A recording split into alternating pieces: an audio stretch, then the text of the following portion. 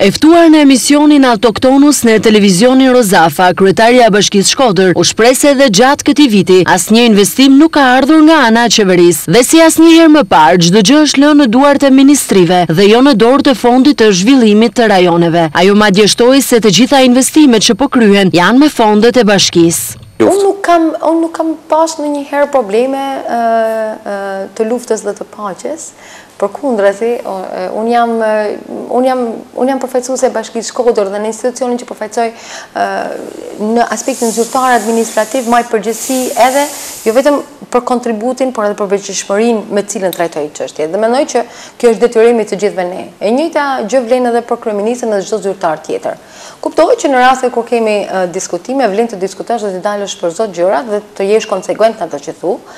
Unë mendoj që këtë e bëj në emër të ligjit e parë, por edhe në emrin e qytetarëve, sepse është shumë e rëndësishme me majt të anën e së drejtës dhe me mbrojt atë në formë ligjore të duhur. Kjo nuk do të thotë të jesh konfliktuale apo të jesh në luftë apo në paqe.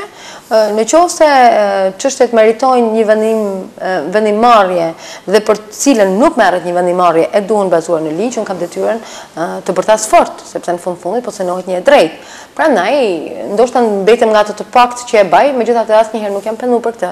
Dhe vazhdoj të jem konsekvente në qëndrimin tim, mendoj që drejtat e qytetarëve duhet mu njek dhe duhet mu respektu. Nga ana tjetër, kryetarja e Bashkisë së Shkodrës foli edhe për marrëdhëniet e saj me qeverinë, ku u shpreh se unë si përfaqësuese e qytetarëve të Shkodrës jam në mbrojtje të interesit të tyre.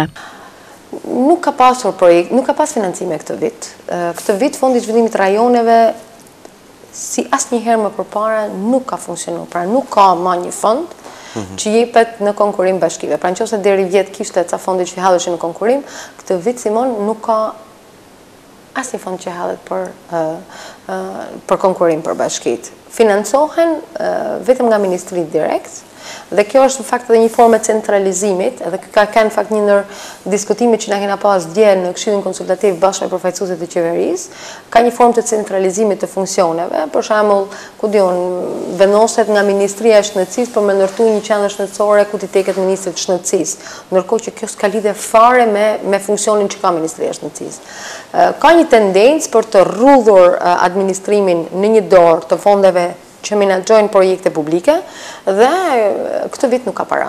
Këtë vit duket që edhe investimet dhe vetëm në Shkodër, që tashmë po bëhet historike, por edhe në qytete të tjera ka problematikë të financimeve edhe të projekteve në vazhdim.